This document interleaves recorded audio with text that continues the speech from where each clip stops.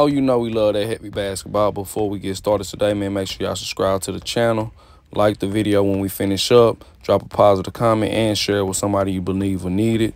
We just working these double crossovers right here, pound 1 2, pound 1 2. Now pound tween tween, pound tween tween, pound tween tween. You know, whatever we do to the right, we do to the left. Whatever we do to the front, we do to the back. Typically, whatever we do to the front, we do to the back. And always, whatever we do to the right, we do to the left. But we just getting some hand to work, man, stationary, just finding that groove. You can do it on the move as well, but we just getting active, getting our handles flowing today. Man, I don't know. I wouldn't say I wasn't feeling it, but hell, I made myself feel it. You got to get that work in. So you're going to have days like that. But once I got to going, I start feeling great, you know. I was telling myself I was feeling great anyway, but my mind was just telling me some other stuff. But I had to tell my mind, you're lying to me, you know, and had to push myself. You know, which I always try to, you know, what I always do, shall I say. But now we working this reverse tween 1 2, pound 1 2, pound 1 2. I did a lot of combinations or double moves. So, you know, you can go anywhere between 5 reps and 25 reps, shall I say. If you only do like 4 doubles, I will say just, you know, max out and go 25.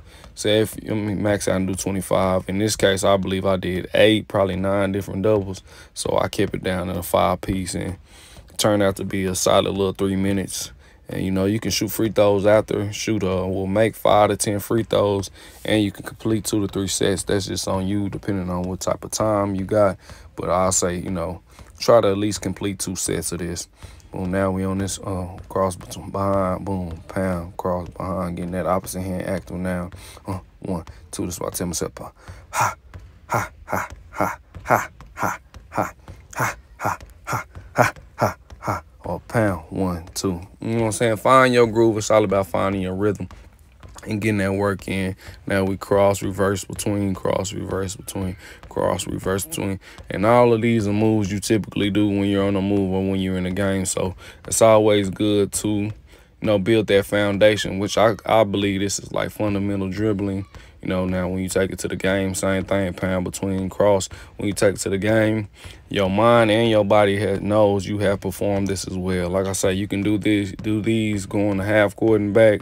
I would prefer, you know, half court and back, free throw line and back. If you're going free throw line and back, make sure you get at least 3 reps going to each side, 3 to 5 reps. And make sure the reps you pounding the ball and, you know, going as hard as possibly as you can to get the most out of it.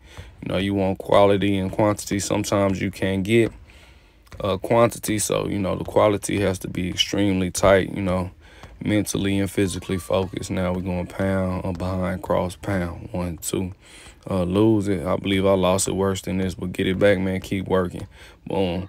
Man, you could tell, like, that ball, like, man, this was the end of my heavy basketball. I got to get a new one, but had a terrible bump in it, man. It kind of made it challenging for me to dribble as well. But before we get up out of here, make sure y'all subscribe, like the video, share, drop a positive comment. You know how I go. Team Ryan Bennett, let's what?